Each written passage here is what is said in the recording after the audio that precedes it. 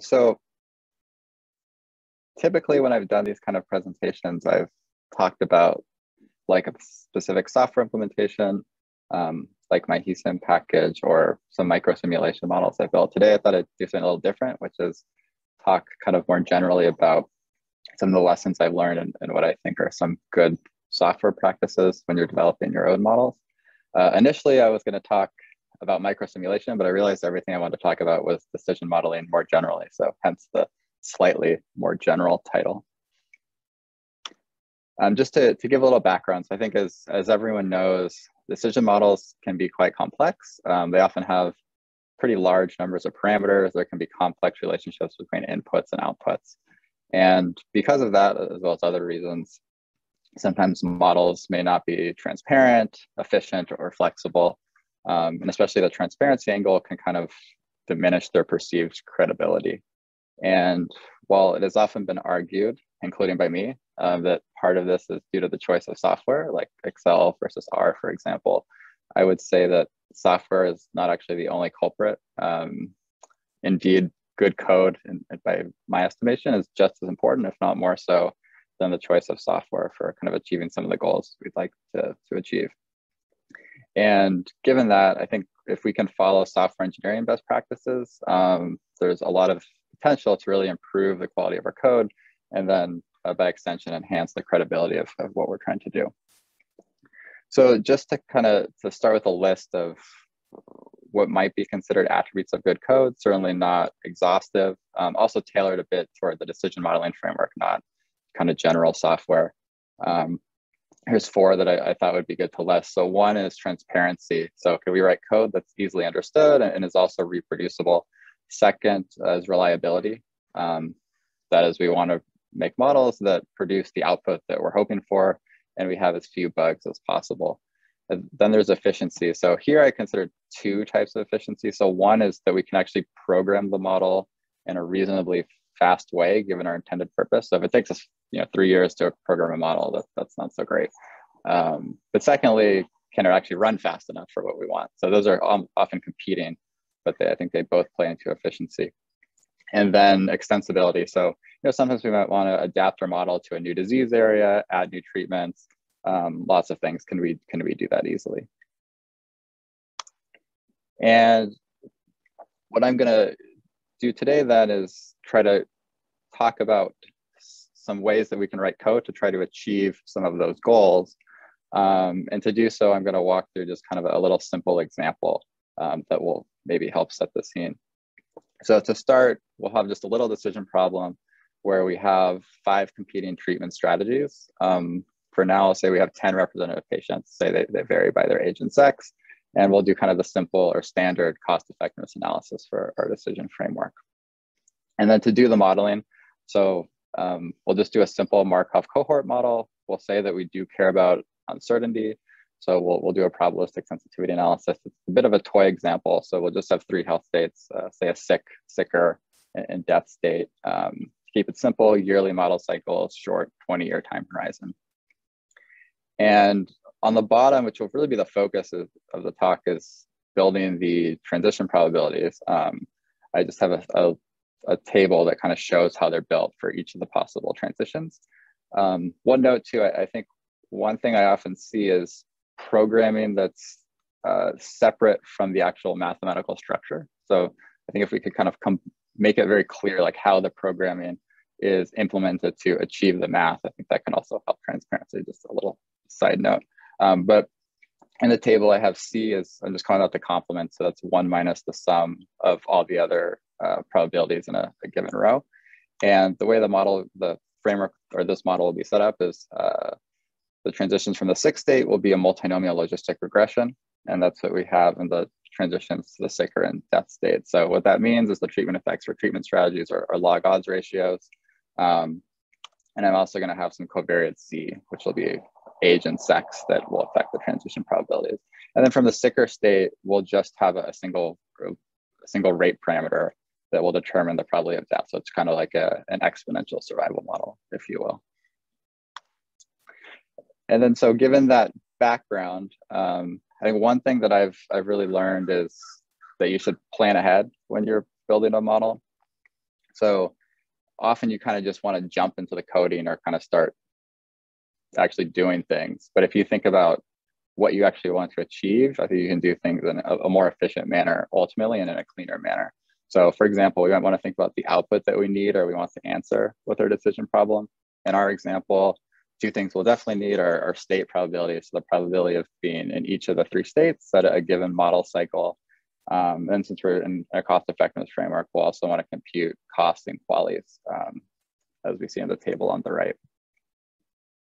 So if we think about that output that we want, we could also think about the steps or functions that we actually need to produce it along the way. So what would we need in this kind of modeling scenario? We might start by saying, okay, so let's define our treatment strategies, define our patients.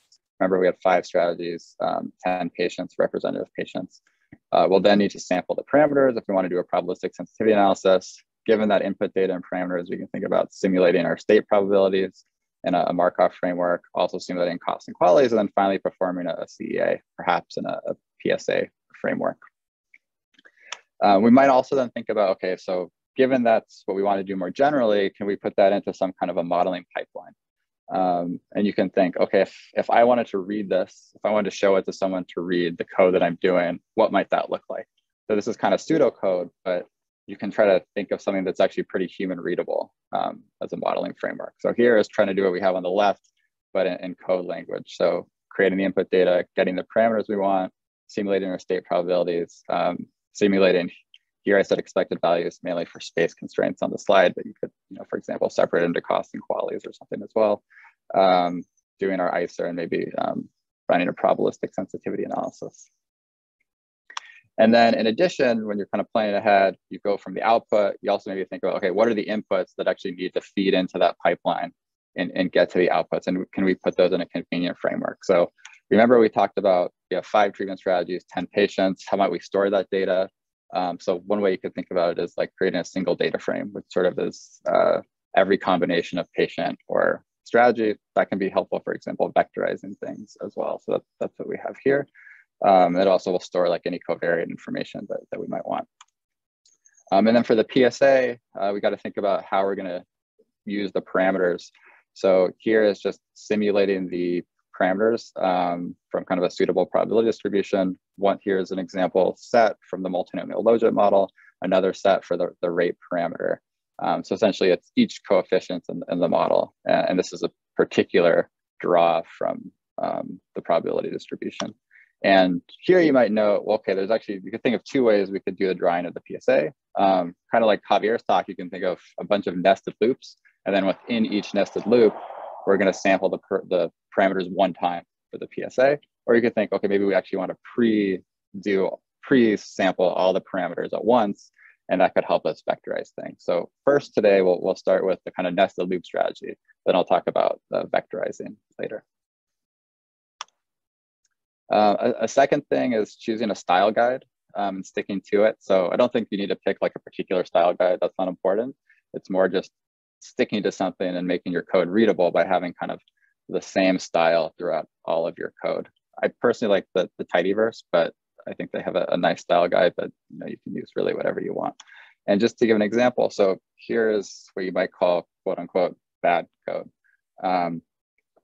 And there's a couple of reasons for that. So you can see on the left, we have inconsistent naming conventions for the objects. So sometimes we're using underscores, sometimes camel case, sometimes capitalization, sometimes lowercase.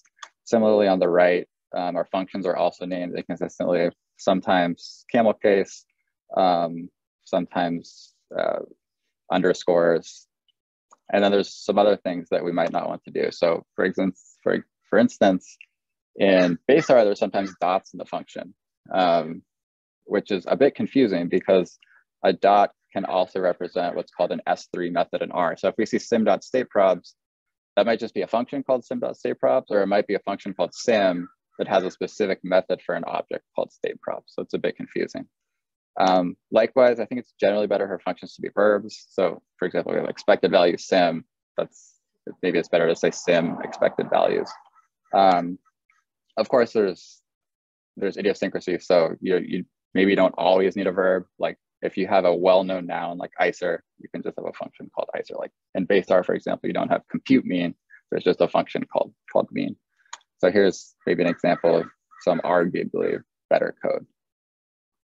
But again, the main point, I think, is to just stick to a consistent style, not the particular style that you choose. And then this is one of the most important, is writing modular code. So on the left is an example of the opposite, where we have a loop over the samples from the PSA, a loop over all our treatment strategies and patients. And then within that loop, we're doing a whole bunch of stuff. So we're sampling the parameters, we're creating the transition probability matrices, we're simulating the Markov chain. And you can see how that can become pretty unruly, particularly if you have like lots of if-else's or kind of different rules. On the other hand, on the right, we have something that's more modular. So what we're doing is we have the sim state probs1 function, which will simulate for a particular iteration of the nested loop, the state probabilities, and it just does it in 3 steps. So sampling the parameters, computing the transition probability matrix, simulating the Markov chain. And then the function on the bottom is just kind of like a helper outer function, which will just iterate over the samples and input data and compute the state probabilities. So why might we want to do modular code? One, it can make the code almost like reading English language. So I think it's much more transparent, and you might not even need as much documentation if kind of is obvious what the different functions are doing. It's also easier to test function and identify sources of bugs, things like unit testing. But if you find an error in your code and you have a really long, huge function, like where is that error? Where is it coming from? Whereas if you have a bunch of modular functions, you can kind of test them independently for the single thing that they're trying to do. And then finally, it's a lot easier to refactor when adding new features. So if you want to extend your model in any way, or you've written your model like 80% and you realize something you forgot about, if the code's already modular, it's much easier to kind of put it back together to something you want than if you have really large functions. So here's just a little bit of example of the transition probability matrix. So we have this function TP matrix. It produces the output on the right, which is just the transition probabilities. And it's a really short function. So literally all it is this subfunctions, transition probability from the sick state, transition probability from the sicker state. So just 2 subfunctions. And what are those doing? So those are doing what I talked about earlier. So from the sick state, it's a multinomial logit model to get the transition probabilities. From the sicker state, it's the exponential rate type model. And what we can see is there's not that many steps that are needed. And they're themselves calling other functions. So for example, from the sick state, we have a general function called mlogit probs. So that could be just like a general function for if you have a multinomial logit model, how can we predict probabilities? So you can see that on the bottom left. I don't have the implementation here, but I do have it in a GitHub repo. And likewise, if we're trying to make predictions in like a regression framework, we need both the parameters and then we need a model matrix or an input matrix. So we have another function called makex, which will just produce the model matrix we need to make the predictions. But again, I think that the main point is just to kind of keep things modular and having each function try to do one specific thing rather than trying to do too much in a specific function. And then finally is to consider vectorizing your code. So this is something that I think the first 3 that I talked about, modularizing the style guide, of sticking to a style, those help with everything. So they're going to help make your code more reliable. They're going to help make your code more transparent, more extensible. But efficiency can be a bit of a trade-off. And that sometimes if you make your code more efficient, it can also make it less transparent or less readable. So for example, in Javier's example in the previous presentation, there's a bit of a trade-off between kind of usability for the user and efficiency. So by giving the user the ability to write their own R functions that kind of work within each nested loop, it's very nice for the user. It gives them a lot of usability. I think it's very transparent, but it also comes with an efficiency loss. So you kind of have to make a trade-off and think about the problem that you're trying to solve and whether it's worth making it faster. But so at our example, we had 5 treatment strategies, 10 patients, 20 model cycles, and 1,000 PSA samples. So if my math is right, that's a million iterations. just doing the simple example looping in pure R, so all the nested loops, the code runs in approximately 45 seconds, which is actually, you know, not so slow. But if the problem gets larger, we have more health states, more model cycles, more fine model cycles. It can get even slower if we need to do a lot of different model scenarios. Like say we want to do different sensitivity analyses, we might not want to wait, you know, 2 minutes to run 40 different scenarios. So you kind of have to think about the problem you're actually trying to answer and whether it's worth it to speed it up. If we vectorize the same code, I get it down to 2 seconds. So go from 45 to 2. So that's a pretty big speed up, and the gains would be larger and bigger problems. The specific way that I was able to vectorize in the package I developed called hesim, there's a function called TP matrix, and essentially what it does is it will pre-compute your transition probabilities. So here we can see for every combination of the PSA samples, every treatment strategy, and every represented patient, we have a flattened transition probability matrix. And since they're all pre-computed, what that means is that we can actually simulate the Markov model in a vectorized manner. So hesim has a C++ implementation of simulated from a Markov chain. So if you can pre-compute your transition probabilities, you can take advantage of that C++ functionality to do the simulation in a quick manner. And then just to add a few concluding thoughts. So again, I think R is a really great software for decision modeling, but that doesn't mean that we don't need to follow good software practices to make better models. If done carefully, I think we can have very transparent modeling, and it's definitely possible. On the other hand, I don't think there's strong incentives to make things transparent. So either in academia, industry, consulting, you know, we often, for example, we want to write a paper, but there's not really a need to have, you know, people, when they review a paper, they don't review that the code is transparent. They just review the results of the paper. So there's not really that incentive to take the extra steps to really make our models transparent. And Devin, just I think there's say also 2 minutes. Oh yeah, sure, I'm almost done. There's also a lot of potential, I think, to leverage open source packages. They can make what we do more efficient, also less error prone. That said, I think we should work together more to do that. I mean, I could do better as well. So I know I'd like, for example, to take my hesim package and allow it to work better with some of the work John Luca has done, like the BCA package, maybe R-HTA. But I think if we could kind of combine what we do, that would be quite nice. And then finally, I know we're not software engineers, but if we think a little bit more like them, maybe that's not such a bad idea. I'm happy to answer any questions now. Thanks very much, Devin. I think I was, along with everyone else, looking a bit nervously at my own code after seeing all these good practice things. I'm wondering if anyone would like to raise their hand and ask a question.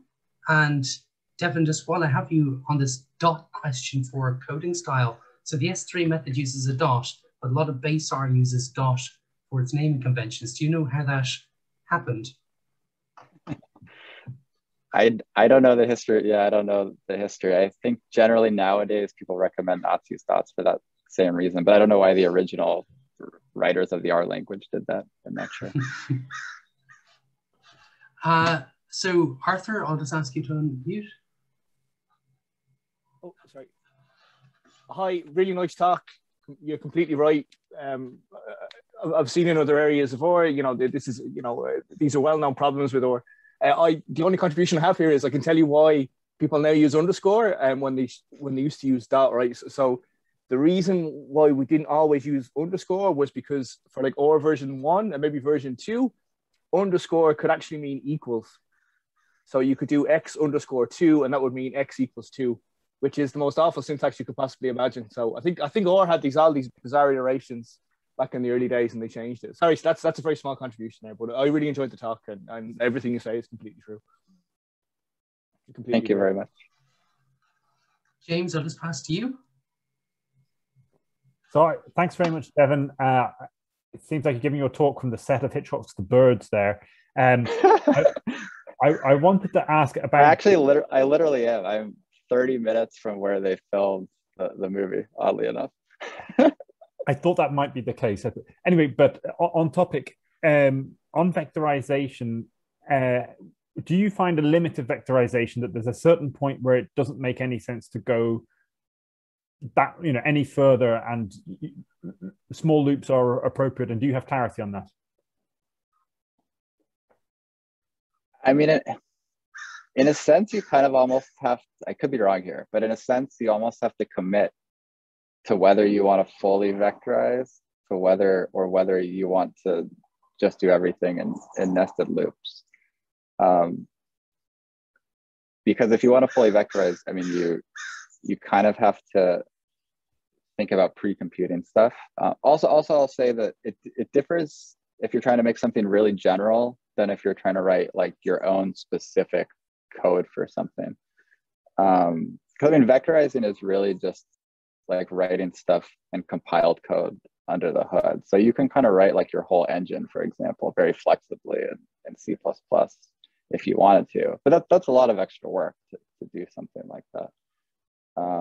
But then it can also be kind of annoying. Like sometimes I think writing stuff in loops is more readable if you just have like for every iteration of the loop, you have what you're doing.